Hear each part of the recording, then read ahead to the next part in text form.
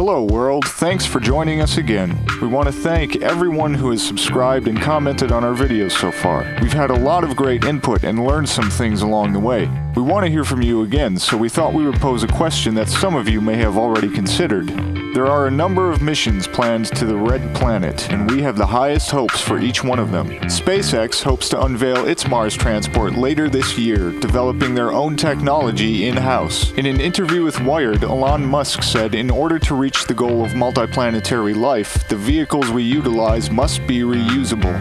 NASA is currently developing its space launch system, which is expected to be tested in 2018 and will be their first exploration-class vehicle since the Saturn V.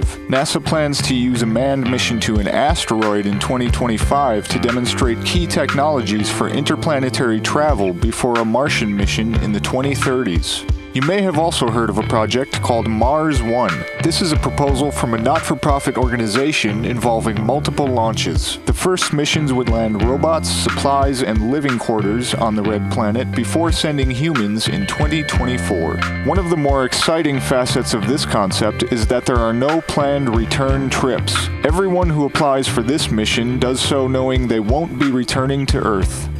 The question of whether or not you would spend the rest of your life on an alien planet is probably an easy one for some on either end of the spectrum.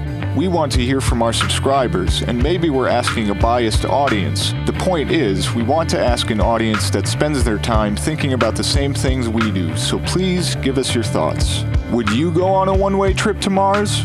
Under what conditions? If you could only bring one thing with you, what would it be? Share in the comments below and stay tuned for our weekly wrap-up of all the latest space news this Saturday. Thanks for watching.